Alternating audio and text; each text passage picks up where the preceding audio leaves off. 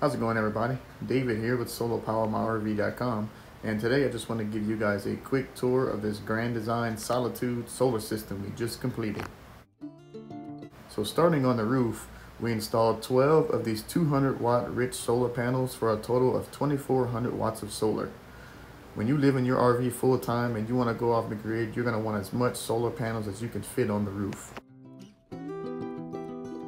So starting with the battery bank, we installed 4 of these 200 amp hour rich solar lithium batteries for a total of 800 amp hours.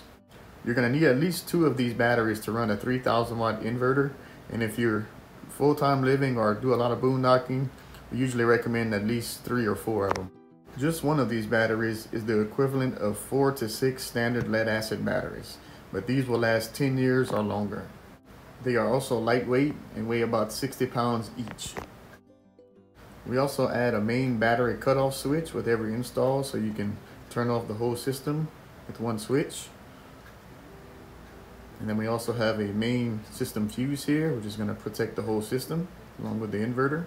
And then we have a Bluetooth battery monitor here, which is also redundant with the one inside. So you have one here and one on the inside. And as far as the solar, we have 2 solar controllers here, and we have 1200 watts of solar on each solar controller.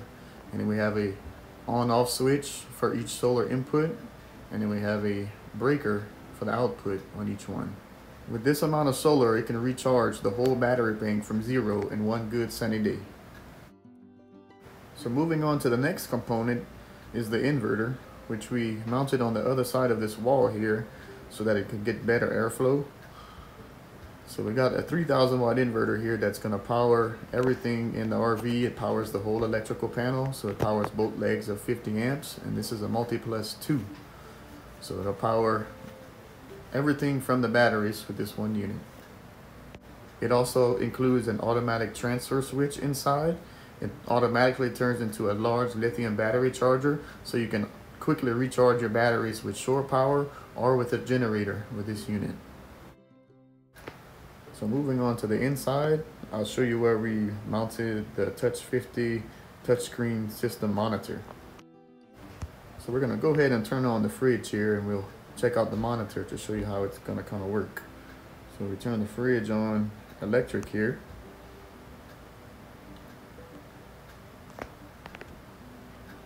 Now if we go to our monitor, we can see how much power just the fridge is pulling. So we have just the fridge on, and you see it's an AC load, so it's going through the inverter, so it's pulling about 600 watts, which equates to about 60 amps per hour from the battery. So you're using 60 amps per hour. Now let's go ahead and try the microwave. Make sure nothing's in there first, and we'll go ahead and start it. And if we go look at our monitor here, we have the fridge off, so this is just the microwave here. We're pulling about 1300 watts, or about 128 amps per hour. Now when you have a generator, you'll have an extra backup here, so you can start your generator, and once you start it, it'll take about 30 seconds or so, and then you'll see this red box pop up. It'll pop up as shore power, and it's going to slowly ramp up here and start charging the batteries automatically and power everything else on your AC panel, like your air conditioner or microwave and outlets. So this is a great way to have a backup, and you can charge really quick. So it'll charge about 100 amps per hour. So if you have an 800 amp hour battery bank, it will charge in about 8 hours. And the cool thing is that this can work with the solar at the same time as charging. Now we're in the shop here, so we have no solar coming in, but you can have both charging at the same time.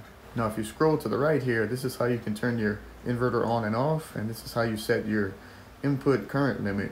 Now your input current limit is going to tell the inverter how much shore power or generator power you have to work with, and if you use more than that, the batteries and the solar will pick up the rest of it, so you can run more than what the shore power or generator is providing.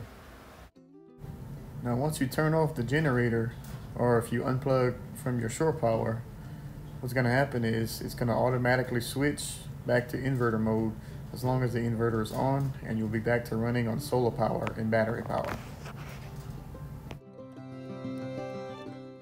If you're looking to solar power your fifth wheel, make sure to get your free online estimate at solarpowermyrv.com/free quote. We're conveniently located in Denver, Colorado, right off of Interstate 25.